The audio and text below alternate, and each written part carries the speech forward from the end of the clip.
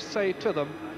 They will be concerned, of course, about that injury to Tony Stenson, and Stenson's injury might well be exposed by Jackie Jemison, who's been doing some very fine running from a centre-forward position and has been laying on some nice chances for people like Rocky O'Brien and Terry Everston as well. And of course, Bows in the happy position of having their two subs still in reserve. The stand there away to our left, the covered stand behind the goal, which Bows were defending in the first half, packed to capacity. And is there a little trouble in there at the moment? The Gardaí are in there. Yes, indeed, a fair bit of hooliganism going on there. The two sets of supporters, Sligo and Bows, were in that stand.